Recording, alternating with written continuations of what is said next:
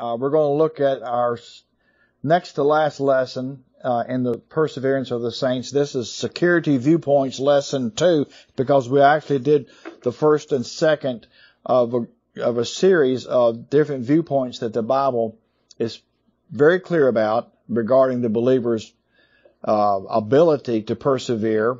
And regardless of the perseverance, there is the preservation of God of the believer. And we looked at some things Sunday. So I said this again, we'll say it again. We do not persevere to obtain eternal life. We do so because we have eternal life. That'd be works for salvation if that were the case. Also, we saw the different words between kainos and neos. One is a new kind and species. The other is just an upgrade of the old one. When you got saved, something new happened to you that wasn't there before. It's not reformation or turning over a new leaf. It is something that God does into you in the new birth. And you are a recipient of the imputation of the righteousness of God. You're the recipient of the imputation of eternal life, which is an attribute of God, and you are also given the indwelling of the Holy Spirit as a possession, as for Ephesians 1 and verse 13. That's an important part. There's other things as well, but you're not the same anymore. And so we should be different. We should be different. We're not a new version of the old you, or just somebody who's got a little bit better quality. We're a different kind. Also, I noted that you are a new in-kind creation. We also noted that the new creation will either learn by doctrine or we'll learn by discipline. God doesn't throw out the baby with the bathwater because we've gotten stained in life. He doesn't do that. We'll get a little bit more into that this evening. But we either learn through the truth and learn to make the adjustments. And our former pastor used to always say this. Some of you remember it. He used to say, life is a series of adjustments. Let's say you finally find yourself in hard times. You need to make the adjustment.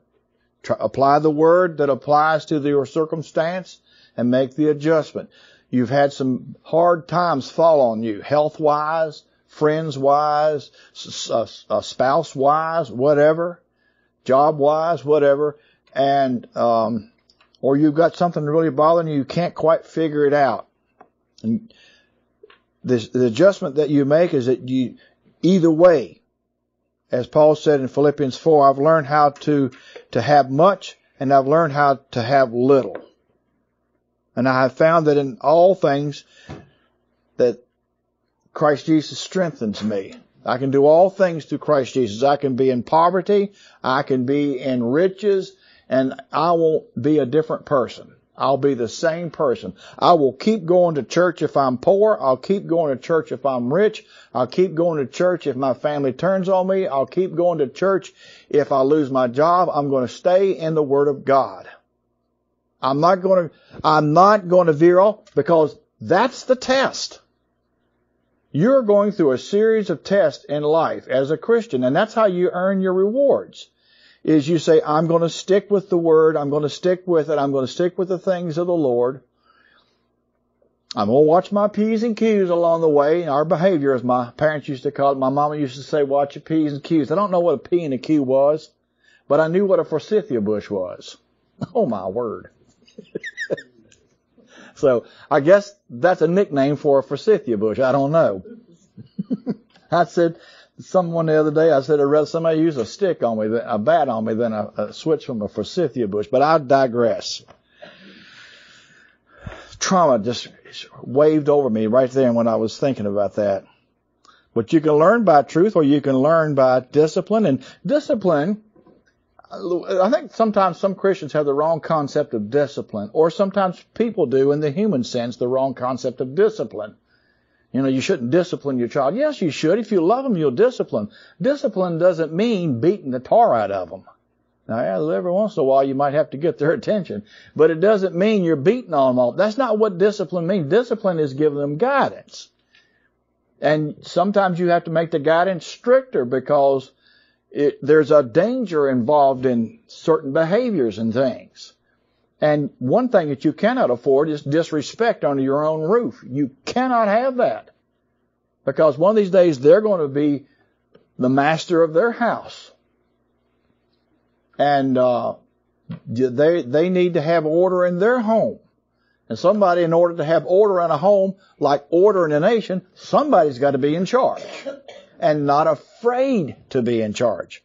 When you're in charge, there's no consensus taken as to how that you've got to take the lead on something. You just do it and you do the best you can and you support one another. And in parents, you have to work together. That's something that has to go on. But we can learn by the disciplines of restrictions as well as disciplines of learning and the disciplines of controlling our behavior. There are a lot of things that we can do. But God does discipline us, and sometimes it is a corporal form of discipline from the divine hand of God, whether it's illness, sickness. And sometimes there are disciplines that God does like He did for Job, not because Job had done something wrong, but God was trying to guide him into a deeper relationship with him. You see, disciplines aren't just always corrective. They are sometimes preventive, and sometimes God uses them for a motivator. I had sergeants when I was in the Army that gave me certain tasks that they knew I probably was not cut out for. But I was given those tasks anyway to see, and I failed miserably in some of those tasks, but in the process I learned how to do what I was called to do. And turned out pretty good for me. But the truth of the matter was, sometimes God has to lead you in ways as a form of discipline. So discipline is not always, a whack attack. It is a way that God steers us. But we can learn that by just following instructions or doctrine. God has no mistakes in His foreknowledge. We noted that God knows who is going to believe. God doesn't have a mistake in His foreknowledge comes under the heading of omniscience. His knows all things. He's got no mistakes in that. He didn't get surprised when I got saved. There's people that I've seen that got saved, and I'm sure that there were a lot of people who were surprised when Saul of Tarsus got saved. I mean, they were afraid of him for a while, and rightly so. But no, he was the real deal. God doesn't make any mistakes. And you are preserved, and that's the perfect tense. And Jude, verse 1, you're preserved, means you're made complete in the past with the result, and the perfect tense of that word preserved there means you're made complete in the past with the result that you will always remain preserved in Jesus Christ. Well, we had a few more there. We are complete in Him. We saw that. You say, well, I got a lot of growing up to do, but in His eyes, you're complete. You may be in the process of reflecting that completeness. And by growing in the Word, you reflect God's values and learning His points of view and being submissive. We start to bloom or blossom where we're planted. In other words, you are still going to be who you are. All trespasses have been forgiven. Verse 13 of Colossians 2 says, all trespasses have been forgiven. The word all trespasses, past, present, and future, all trespasses have, Jesus is not going to come back and go through the ordeal of the cross again, because that would be the only way. If you could lose your salvation, that would be the only way that God could be satisfied with the forgiveness of your sins. Jesus would have to be crucified over and over and over in order for God to be justified in saving you if He didn't save you from all of your sins at first. Jesus would have never come off the cross. And so in that essence, the crucifix would be true. I don't believe in following the crucifix. I believe the cross is empty and so is the tomb. Shedding of the blood is over with. The crucifixion is over with. The resurrection has happened to Christ. And when Jesus Christ forgave you for all of your sins, He gave you a pardon for the rest of your life. Now, what you do with it, that's up to you. What I do with it, that's up to me. We don't have to walk around with this question mark over our head all of our lives wondering, I wonder if I'll get in one of these days. Thirdly, we noted that being justified means declared righteous. DK, it's that E there is an 8. It looks like an N with a long tail on the end. There's 2 E's, there's 2 O's, and there's 2 S's. Anyway, DK is the way that word is pronounced there. It's the root word for righteousness. And then dikaiosune, the S-U-N-E, the suffix there, it means justice. So it equals the integrity of God.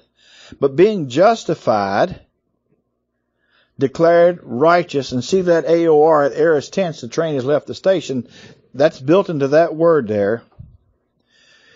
By being justified, we are declared righteous once and for all. You don't get declared a time over and then maybe later. No. Once and for all. Thus you are saved forever. Future tense. Active voice. God does the saving. Indicative mood. No element of doubt. God does all of that. So that's good to know. So this is basics number 484, lesson 8, perseverance of the saints, and we pick up here. But let's pray. Father, we ask for your blessings on the word and those who are here tonight, that you'll bless us in our fellowship with you, bless us in our fellowship with one another, and strengthen us in our spiritual mind and our perspicacity, our keenness of perception of the things of you and of our Savior and of your Spirit and of your word and of your ways. Help us to understand that what we're doing this evening is important for our edification, for our sustained happiness, and for our strength against the powers and principalities, against the world, the flesh, and, again, the devil. Thank you now for all you do. We ask you to bless us with understanding and knowledge that we can not only glean from your word and take to ourselves, but we can also share with others. In Christ's name we pray. Amen. Wrapping it up, our last lesson looked at the believer's position in Christ as being complete, and we looked at the sensible viewpoint of our salvation in God's Word. That was the first viewpoint. Number 1 was the sensible viewpoint. First of all was the position that is complete. Also, we have a sensible viewpoint that God did for us when we were lost sinners. How much more will He do for us now that we have been secured in Christ, as Romans 5:9 says? Because it says we are saved from wrath through Him. It doesn't say you're preserved until you mess up. It says you're saved from wrath. We see how much God did for us as lost, condemned sinners. How much more He does for us that we are now His own children. He's adopted us into His family. We've taken on His likeness, and that the imputation of His righteousness has been accredited to the credit side of the ledger of our soul. His word says He has preserved us from wrath, saving us from future judgment. It is nowhere seen when it says that God saves us as based on conditions. It's unconditional. Once we believe and accept the gospel. How we live, now His blessings are then conditional. You see, getting saved is believing on Jesus Christ for who He is and for what you are and what God has done for you and I. And when we're saved forever. And once we're in the family of God, by that it's an eternal relationship. But then after that, as far as God's blessings and remaining in God's favor as our Father, and staying in the favor of our Lord and Savior Jesus Christ, then it demands compliance. Jesus says, you're my friends if you do whatsoever I say to you. I think that's in John 15. So we're going to look at some other viewpoints, and we'll look at the held in God's hand viewpoint as the first one.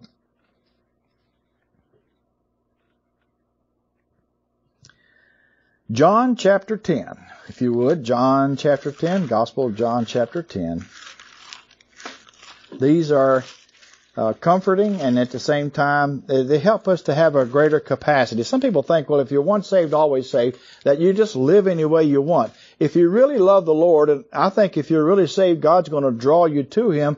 You're not going to sense that you have no obligations to God any longer. I think the Holy Spirit puts inside of every born-again person a sense of obligation to act like Jesus acted. Well, I know we don't always do it, but we're drawn to that all the time.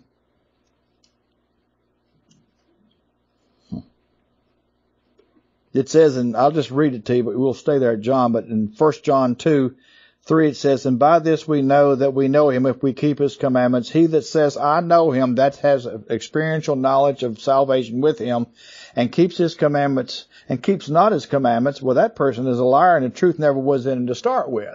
That person never was saved. But whoever keeps His word in him, verily is the love of God matured or perfected. And by this know we that we are in Him. He that saith he abideth in Christ ought himself also to walk, even as He walked. 1 John 2:6. He that saith he abideth in Him ought himself. And the word ought is a word that means you have a moral obligation to be what you say you are. And I think we're drawn to that as born-again Christians. But in John chapter 10, verse 28, Jesus says, I give unto them eternal life. That's the sheep, that's us, who follow His voice. I give unto them eternal life. They don't work for it, I give it to them. And they shall never perish. It doesn't say, but they'll perish if they don't toe the line. It doesn't say that. And they shall never, He's not that, Jesus Christ is not a cosmic ogre. And that's what people who don't believe you can maintain your salvation after you receive Christ as Savior, they don't realize, but that's what they're making their Savior out to be, is to be some sort of a boogeyman. It's disgusting. There's entire denominations that make Jesus Christ out to be a boogeyman. It's disgusting. They don't understand the love of God. They don't understand what it means to have satisfied justice. That's sad.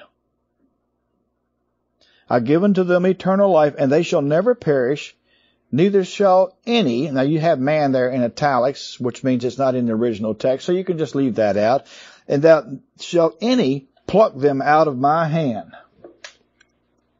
The Father who gave them to me is greater than all, and no man is able to pluck them out of my Father's hand or to seize them out.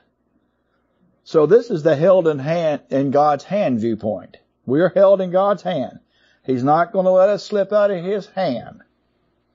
Nor will He allow us to remove our hand from His hand. That's what the argument some people have is they say, well, you can God won't let go of your hand, but you can let go of God's hand. God's got your hand. You don't have His. That's the point. When we go into the store with our kids when they were little, we would hold their hand. We didn't have their hand on the outside holding ours. We held their hand. When we went down the street when our kids were little, and as long as we had them with us, we would hold their hand.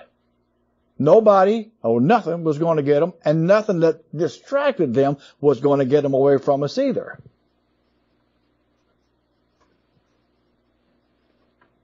That's what you do for your children. They don't know what's best. They'll follow the ball into the street. They'll chase after the shiny thing. They'll see something that's shiny and touch it, and get electrocuted or shocked or something or whatever. They'll eat the red berry thinking that it's good and it's poisonous perhaps. That's why you hold their hand until they mature, and then you still hold their hand. God never lets go of your hand. God lets go of your hands, whether you're kicking and screaming, He is not going to let go of your hand. He'll not allow anyone to take you out of His hand, including actions on our part or accusations on Satan's part.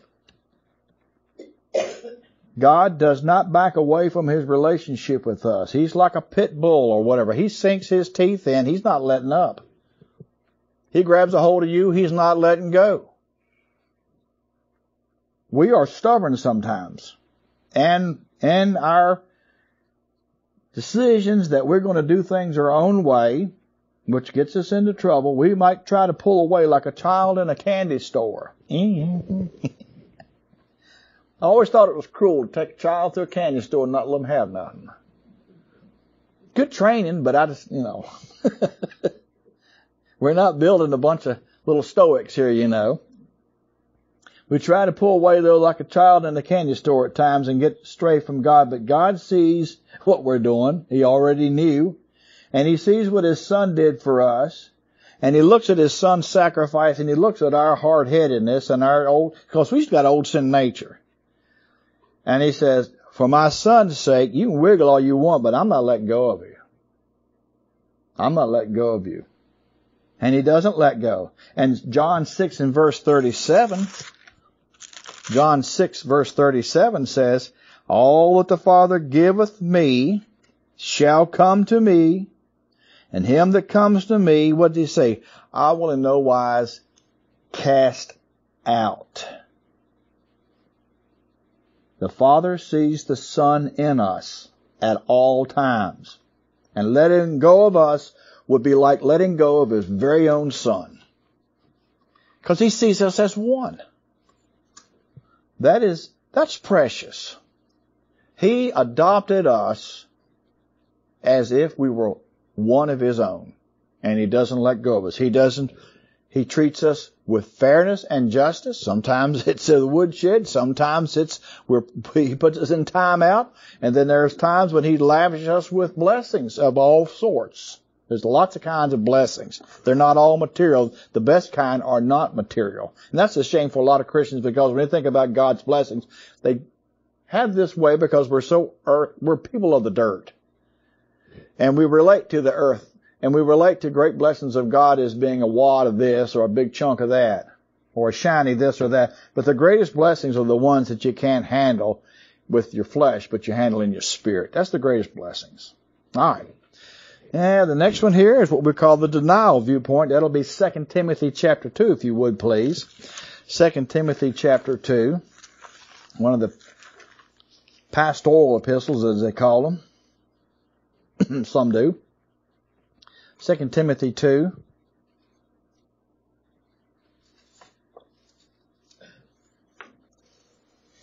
Denial viewpoint. Some people are just the queen of denial. So if you've heard that song before. Once we are sealed in Christ by belief, we are in His service. Reference to falling out of God's favor is in reference to service or fellowship, not salvation. So here we go, 1 Timothy 2 and verse 12. Verse 11 it says, and what Paul's talking about in this thing here is that verse 5 of chapter 2 says, if a man also strive for the masteries, that is the crowns, yet he is not crowned except he strive lawfully. The masteries was the Olympic Games, and you had to work hard at it. If a man also, why doesn't it say a man and a woman? Because women weren't allowed to be there. They didn't even watch the games.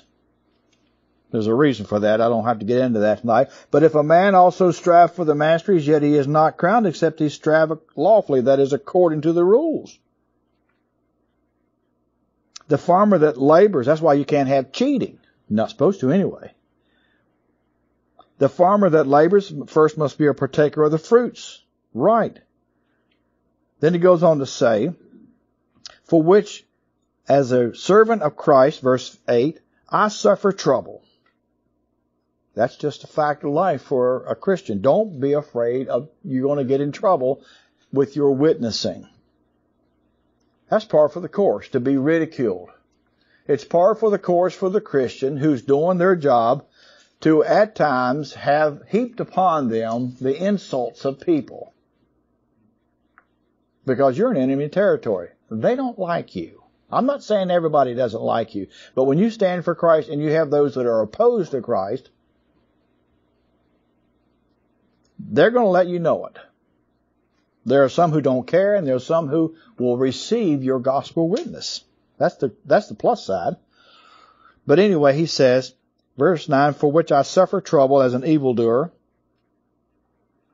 even unto bonds. There's a new term now, I don't know if you're all aware of it, but it's called Christian nationalist. It was used on a television show the other night on one of those Channel 7 cop shows. And they were people who were supposedly church-going people, but they were radicals in some form or fashion. That was not biblical. But they used the term Christian nationalist. And so I looked up what it is, what makes you a Christian nationalist. And one of the first things they say is that you have a flag in your church assembly. Oh, my word, we got one on the outside too. I just want to let y'all know. There's one on the outside too on a 40-foot pole, if you missed it. People died for us to have that freedom. It's a symbol of our freedom, of the death and sacrifice of people. And we do have one inside the assembly. We don't say the Pledge of Allegiance when we have our church. We don't like that. We don't equate patriotism with godliness, because some people are patriot and not godly. But we believe God ordained nationalism. Genesis chapter 9, Genesis chapter 11, for the preservation of a sovereign nation from divine wrath and divine justice being heaped upon that nation, where God will, according to the teachings of the Scripture, God can judge a nation or a nation that is cursed by association to another nation. That's Genesis chapter 12 and verse 3. I will bless them that bless thee. I will curse them that curse thee, regarding Israel's sanctity in God's eyes.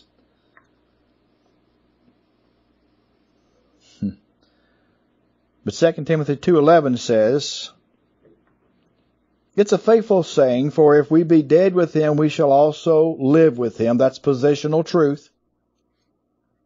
If we suffer, that's endure undeserved suffering for your witness for Christ. It's not talking about having a toothache. If we suffer, we shall also reign with him. Now, you're not reigning with him now. You know, you're subject to making mistakes. But in the new body, in the millennial kingdom, you will reign with him if you suffer undeservedly and remain faithful for him. That's talking about service now, not salvation. We will reign with him. That's a future active indicative verb, first person plural. We will reign with him. Its context is service for blessing, not works for salvation. But if we deny him, he will also deny us. The context is reigning with Christ. If we will go through undeserved suffering for our Savior, he will elevate us in his millennial kingdom to a position of authority and leadership, reflecting him at a higher level than just the average person. And we'll be in our glorified body, but some believers will not reign with Christ in his millennial kingdom. They will be born again. They will be in heaven. Don't get it wrong. They will be with Christ, but they will not reign with Christ. I don't know what they'll do.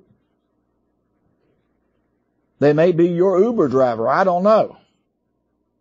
But there is so much that's going to be involved, because the knowledge of Jesus will be so thick during the millennial kingdom. You very well may be part of that giving out of the knowledge of Christ at different levels. You will be probably a part of the judicial system during the millennial reign of Christ, because justice will be swift. There will be no militaries. There will be no prison. Justice will be swift. If we deny him, he will also deny us. Deny us what? Reigning with him. If we believe not, we're unfaithful, yet he abideth faithful. Why? Because he cannot deny himself. He cannot deny his own word, his own promise. In the believer's Christian service, which is what every believer does wherever they are, you don't have to be a preacher or something. In our Christian service, too often, there are times when we do deny the Lord for fear of perhaps losing our job, or for keeping in favor with our friends and family or co-workers or neighbors, or to keep from persecution, as did Peter at Jesus' trial. We either do what we should not do, that is grieving the Holy Spirit, or we do not do what we should do, which is quenching the Holy Spirit. So on occasion, we grieve the Holy Spirit, by whom we are sealed. And we are sealed once for all. The Holy Spirit doesn't leave us because we grieve Him. The Holy Spirit does not leave us or take a retreat from us if we don't do what God wants us to do. He's there. He's not going anywhere. So on occasion, we grieve the Holy Spirit who seals us. The passive voice means we don't seal ourselves by our works, but we receive it. And the indicative mood of the word sealed is that there's no element of doubt. No doubt that we are sealed until the day of redemption. That's Ephesians 4 and verse 30. Just throw that in there. Sometimes we quench the Spirit of God. That means to pour water on His fire. Pour water on what He's trying to prompt us to do. That's 1 Thessalonians 5:19 says, don't quench the Holy Spirit. In both cases, the believer is not obeying the will of God. In some cases, the believer may go a period of time living in disobedience, like the prodigal son, you know. But God our Father is obviously not pleased with us when we live this way. We know that. But after some period of time, if we do not make the adjustment to the justice of God, the justice of God will make an adjustment to us. And that's because God loves us. That's Hebrews chapter 12, verses 6, 7, and 8. He disciplines and He pulls us back in if we are truly saved. If we're not saved, God's not even bothering us. We're not even consciously guilty for living wrong. But if you're truly born again, you're going to sense a guilt for living wrong, and God's going to make life so miserable for you that you can't stand it any longer. Some people endure for a long time. It's like some children. You can discipline, and they just get harder and harder and harder. And eventually God says, let me just set you on the shelf for a while until you calm down there. Cool your jets a little bit. That's what God does. He loves us that much. That's love. A lot of parents think that's abuse if they just withhold blessing from their children in certain ways, like they gave them something and then they just spoiled it. They didn't appreciate it or respect it. Because somebody had to work hard for that. Somebody had to bust a knuckle, or somebody had to take a chewing out from their boss in order for them to have that. I don't know how many times in my life, how many times I got chewed out in the job that I did. I had a lot of responsibility, and I had a boss who was a bear, and I just got chewed out more times than I'd like to mention it. And I almost thought there was going to be, a felony committed before I left the building that night. Now it's 20 years behind me, I'm okay. There's no bodies buried out there. I'm going to just put it that way. There's no bodies buried out in the back in Southeast Roanoke. I don't think so. No, there's not. But you take it for your family. And doggone, your family better appreciate it. But a lot of people don't understand what mothers go through, what fathers go through, what supporters of the family. A lot of people do not appreciate what they go through. Now, if you've been having everything handed down to you, and then you have kids and you expect everything to be handed down to them, then you are in a society that is bound for failure. That's not going to work. And all you got time to do is go out and riot in the street and using your voice to get people who are working every day to give you free stuff. That is what you call a parasite. A parasite. That's all that is. Don't take up with parasites. And after they suck the life out of you, you'll be locked out right along with them, expecting somebody to do it for you too. That's not right. But God will hold us accountable. Whether our parents did or not, God will hold us accountable as Christians. And if after a period of time, if we don't confess and get right with the Lord and repent of what it is that we might have gotten into, then the divine discipline will follow in stages. And we've talked about different stages of divine discipline, but He's not going to cast you away. but you're not losing your salvation. Does this cause God to turn his back on his promise to eternal life? No. The Bible is clear that the answer is no. If we deny him, 2 Timothy 2:12 says he will also deny us. But what he's denying us in context is reigning with him. That has nothing to do with salvation. It's talking about Christian service and future reward for that service now. Every bit of Christian service you do for God now, whether it's talking to someone about the Lord or controlling yourself for God's glory, you get rewards for that in heaven. You don't have to be well known at all. All you got to do is be known by God. You don't have to have the whole world know you. All that matters is that God knows you. That's all that matters. You don't have to be Mr. Biggs. Some of you who knew Mr. Biggs was Sidney Poitier. Oh, so you're going to be Mr. Biggs. Something like that he said.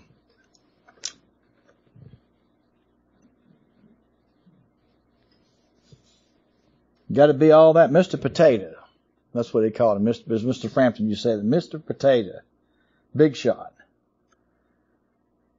Those that are faithful, the Bible says, shall reign with him. And if we deny him, though we are yet in him, we will not be allowed to reign with him. That's a form of granting. And the word reigning here in this passage in 2 Timothy has to do with being granted authority as a representative of the kingdom of Christ, his millennial kingdom. You are granted authority in his name. It's just like you have a ring with his signet. And wherever you go, of course, you'll be in a glorified body at that time, resurrected glorified body. You will have on your person whatever position you are holding during that time, whatever rank you are holding during that time. He has got an organized kingdom. And it'll be glorious. But we're dealing with a lot of unsaved people during that kingdom period too. And those will be the ones that you and I could be able to influence for Christ through keeping his word and keeping his law during that time.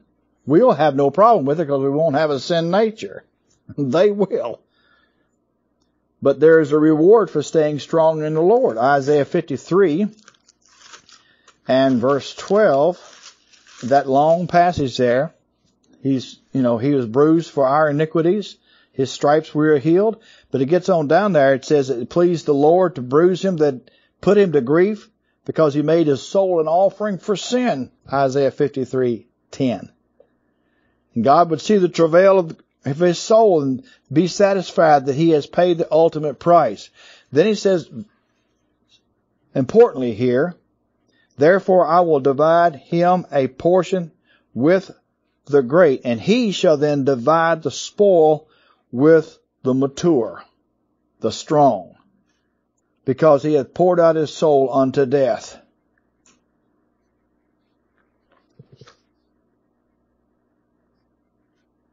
And so there are a lot of believers, though positionally saved, they're losers, because they would rather be entertained, they would rather have their ego stroked, they would rather live for the flesh, but not an honorable Christian. We don't feel that way.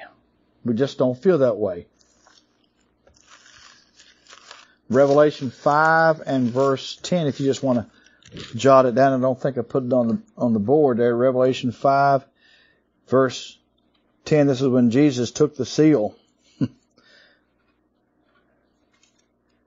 from the Father.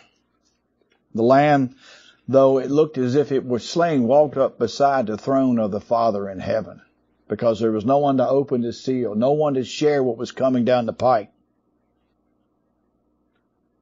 And he came, verse 7, and took the scroll out of the right hand of him that sat upon the throne. That's Jesus. A lamb as though it had been slain, verse 6 says. And when he had taken the scroll, the 4 living creatures and the 24 elders fell down before the Lamb, having every one of them harps and golden bowls full of incense, which are the prayers of saints.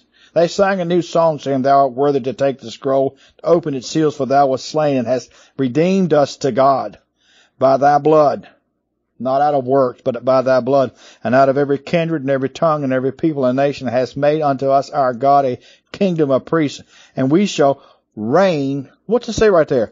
On the earth. Amillennialists do not believe many of them do not believe that there's going to be a literal, now some do, but many of them do not believe there's going to be a literal physical kingdom of Christ upon this earth. That's not at all what the Bible teaches. Of the prophecy that is yet to be fulfilled, a major portion of it is Jesus reigning on this earth. And it will be changed during that time. There'll be geographical changes. There'll be climate change. Talking about climate change. There will be climate changes, all right. The Dead Sea will be able to hold life. It won't be the salt sea, as some people call it anymore. There will be places where it's desert. It'll be made to bloom and flower and be fruitful. It'll be wonderful. There won't be war everywhere. Thou hast made unto us our God a kingdom of priests, and we shall reign on the earth. That's during the millennium. That's not on the new heaven and new earth. That's not up in the sky somewhere, as some suppose. That's on the earth. So that reigning in 2 Timothy has to do with reigning with Christ if we learn to willing to suffer with Him in our life. Undeserved suffering, of course. All right. So we will share in the spoils of His victory at the cross as faithful believers, provided we don't turn our backs on the faith, but we'll still not lose our salvation. That's got to do with reigning. We may turn our back at times on our faith by our actions. May just be a little bit during a day, or might be a habit or whatever. But God will never turn His back on His promise to Himself. God will never lie to anyone, much less Himself. He will not deny Himself. If we believe not, that is, if we are negative and we're unfaithful, trying to pay our own way, He still abides faithful.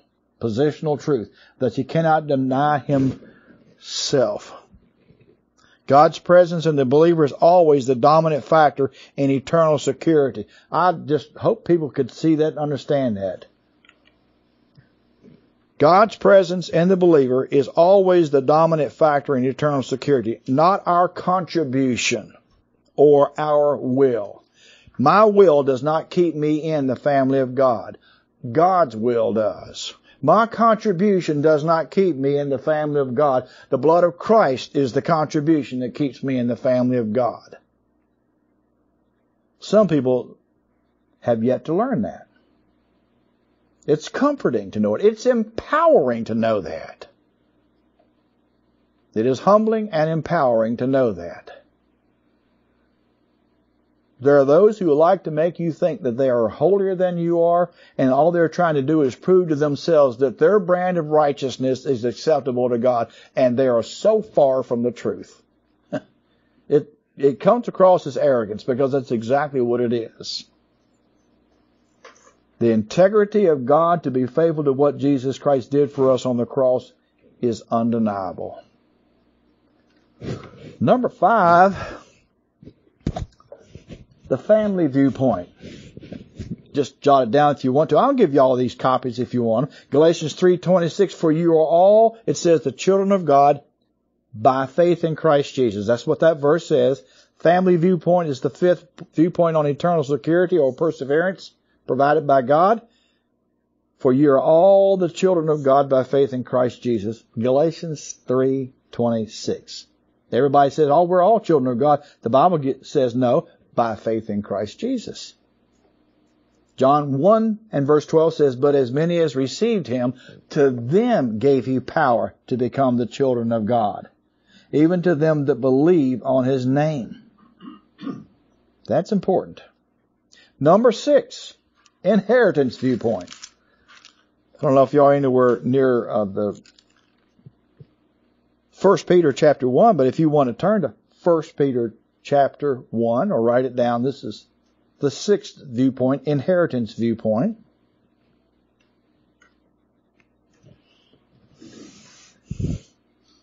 This is where this point comes in.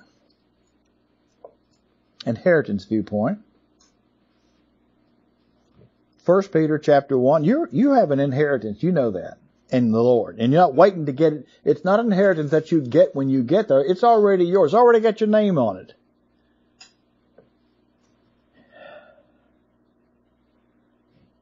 First Peter 1 verse 4 says,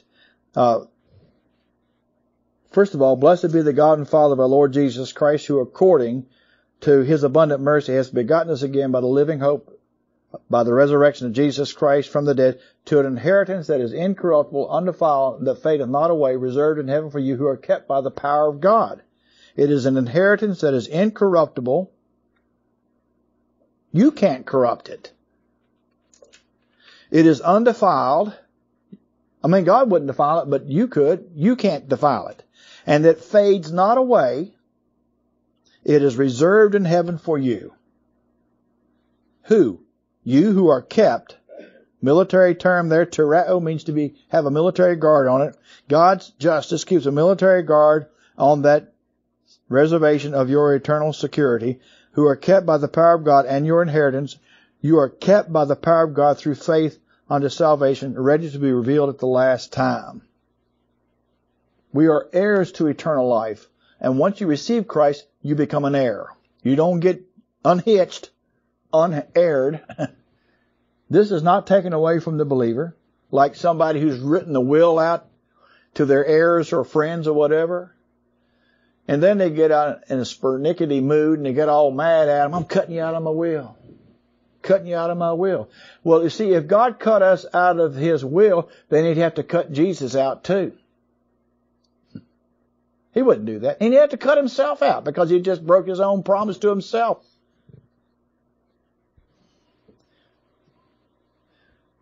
I think sometimes believers don't realize it, but they have an agenda, and that agenda is, I believe that somewhere, somehow, something inside of me matches up, can be compared to some degree with the holiness of God.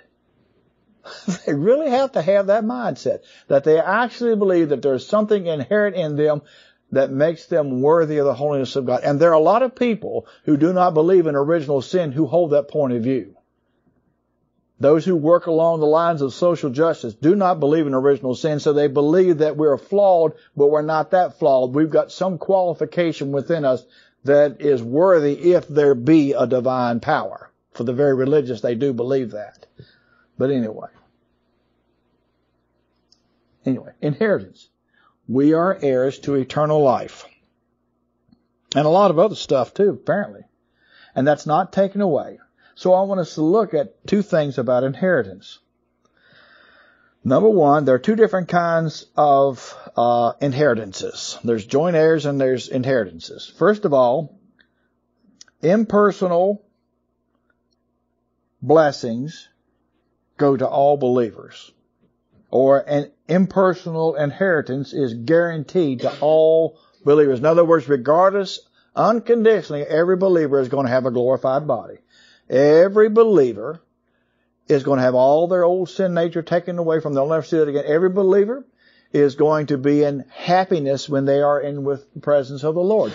There will never be another sorrowful day. There will never be another tear, another crying, no difficulties like that. Great fellowship. They'll never miss out on all those things, okay? That's an impersonal guarantee. Goes to all believers. It's the basic package, in other words. These are strategic blessings. Now we're going to talk about tactical blessings next, but these are what we call strategic blessings that all believers receive, because everybody that gets saved while on the earth, you all get the indwelling Holy Spirit. You get the brought back to life the human spirit, the imputed righteousness of God. You get that and other things here in time. Eternal life, you get that. That would be what we call a strategic, impersonal guarantee or blessing. All believers go to heaven. We all get glorified bodies. We all enjoy the heavenly comforts of being with the Lord. Okay? That's inheritance. But then there's number two, there's personal blessings. Personal guarantees to the faithful. But out of all the basics that you get, there is also the opportunity for you to become qualified for extra grace blessings. That's 2 Timothy 2:12, just as we read. Isaiah 53:12, as we read. Reigning with Him, if we are willing to live for Him as we should. There are crowns that you and I can inherit or earn. So the first inheritance is something that everything is done because of what God has done for all of us. The second one is what you have earned. So it's qualified based upon your performance or your living out your life with the Lord, both private and publicly. So there's a lot to be lost. And so many believers don't understand how much they are putting themselves in a position to lose if they don't get into the Word of God and get the Word of God in them and make the character that God wants it to be. A lot of believers don't understand how much they have to lose because you don't get to earn it once you get there. You have to earn it down here. And it's not so much in what you do, it's what you are. So there are personal blessings that go to those believers who qualify through their positive relation to the Word of God. Their humility, their ability to do the things they need to do. These are called tactical blessings. Those believers will reign during the 1,000-year reign with Christ. They are decorated with eternal rewards for faithful service, for your service now. Remember, there's no faithful service. In that sense, you earn those rewards now, and you take those into eternity in the eternal state as well. That's Romans 8 and verse 17. Romans 8 and verse 17. I know I'm pushing my time limit here.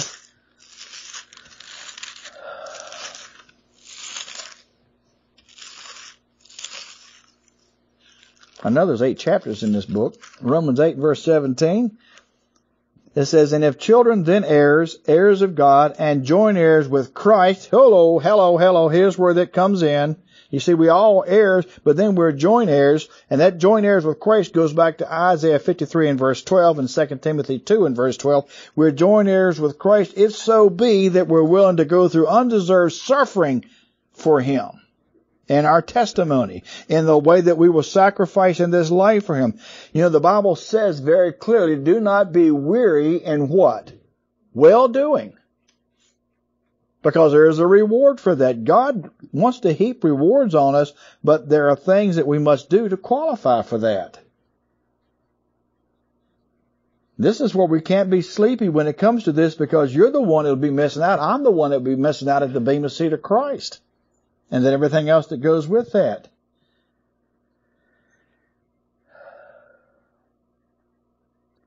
The believer who does endure undeserved suffering for the Lord does not stop being a witness because somebody slammed the door in their face or they treated them wrong.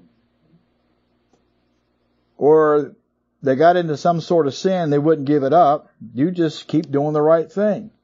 You're not perfect. You have to use 1 John 1:9 from time to time yourself. But you don't give up when the chips are down.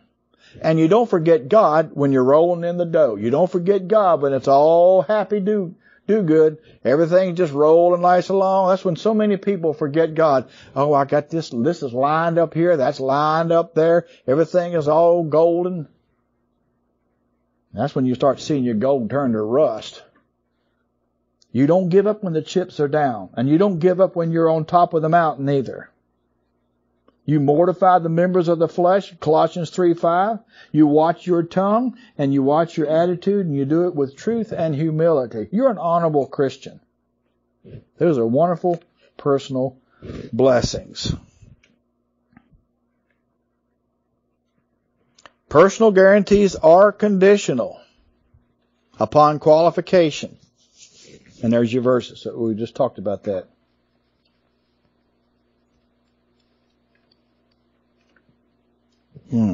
Pushing it. Well, let me just throw one other thing in here in regard to inheritance. And I'll just throw this out here, and maybe we'll hit it a little bit Sunday morning as we start the next one. But this, again, is under the 6th viewpoint of inheritance, and that is the prodigal son of Luke 15:24. He was the son of the father. He was, as a picture there, he was a child of God, or he was a son of the Father, and he was in what is known as temporal death. He was out of fellowship. He had been out of fellowship with his father for some time, but after he was away, he started eating with the hogs. His friends, his fair weather friends had gone. He'd spent his fortune, and he repented, and he returned to his father after spoiling his earthly inheritance. And sometimes Christians, there is an earthly inheritance for us. I mean, the Bible is very clear about that. That you work hard, you'll do good for yourself. That's the way it should be. And then God may take it from you anyway, like He did Job, and maybe give you back twice as much in the end, or maybe not, for His own testing, for His own glory, and for your good. But after this prodigal son returned home to his father, after spoiling his earthly inheritance in wine, women, and song, well, his father, when he came, welcomed him with open arms. He was looking forward to his son coming home. There he comes dragging up the highway, hat in hand, bad shape. The son who had stayed with his father, well, he's a picture of the believer that thinks his brother doesn't deserve forgiveness, that his brother doesn't deserve the father's favor after being AWOL for so long. This is the difference between legalism and grace. Legalism believes you have to earn your father's love. Grace means it's free. I don't think I got a C on this. Yeah, what? It was the prodigal son's self-righteous brother who thought the wayward son was unworthy of the father's forgiveness and acceptance. We'll stop with this little page right here. This is the last one. It was the prodigal son's self-righteous brother who thought his wayward brother, the wayward son, was unworthy of the father's forgiveness and acceptance. And that's how some people are when it comes to eternal security. They don't think if you've done something really bad that you deserve God to forgive you, because they wouldn't. That's the point. They are measuring their righteousness with the righteousness of God, and they are dead wrong. It was not the father who felt that way. The father did not cast out his son, but his brother would have thrown him out on his duff. His brother would have ran him off the property.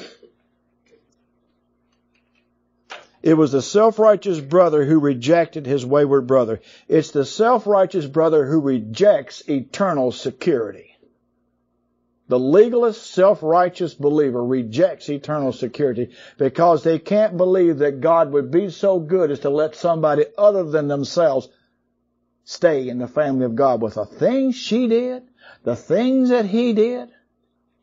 And they try to pull in a little small tribe through their self-righteous attitudes to try to keep that little tribe together. And they're very controlling type of people. All I can say is get away from somebody like that as fast and as far as you can, because they're nothing but trouble. I will bless them that bless thee. I will curse them that curse thee. There's such a thing as called blessing by association through that principle in Genesis 12 and verse 3. There's also a thing called cursing by association, and that's biblical separation. Not self-righteousness, but biblical separation, because stink has a way of rubbing off on those who rub up against it. I won't fellowship with stinky believers. I'm talking about spiritually speaking, because they have a way of rubbing off on influencing you. They don't have to be some morally corrupt person, but they can be what I call a moral reprobate. They use their morality in a pervasive and a perverted way. That is their standard of holiness. And they're always just a little bit holier than you are. They've got some special thing that they won't do. There's no Bible verse for it. And they're famous for coming up with all kinds of things that are holier than everybody else does that you can't find in Scripture. They're like those who wrote some of the commentaries off of the Old Testament. They found ways to make themselves even holier than God, called the traditions of men. Anyway, They accused Jesus' disciples of not washing their hands exactly the right way before they ate and different things. You know that. So we have to be cognizant that we are in Christ because of what He's done. And that's the glorious thing about that. I'm glad any believer gets back in the saddle. Any believer. Let's pray. Father, we thank You for this day and Your blessings. Thank You for saving us in our eternal life. Thank You for Your kindness. We thank You that in the midst of our craziness at times that You remain gentle with us. We know that as sheep we are at times skittish. And so we just pray, Father, that we'll be calmed by the chief shepherd who will take the word, will satisfy our soul, that will give us the drink of the water of life, that will give us rest in His green pastures, that will give us confidence and courage once we're restored to go with Him through whatever valleys we're going to go through, whether it's the valley of the shadow of death or what have you, or prosperity, or the valley of despair and ill health. Whatever it might be, we realize, Father, that the more we stay in the Word, the closer we stay to Your Son, and the more comforted we are. We thank You that this will not go on forever. One day we will leave this flesh and be in the presence of Almighty Savior and Your presence in the third heavens. So we ask, Father, that You just help us to stay strong until then, and we count on You for that. Thank You for everyone that's come out tonight. We ask You to bless each one. In Jesus Christ's name we pray. Amen.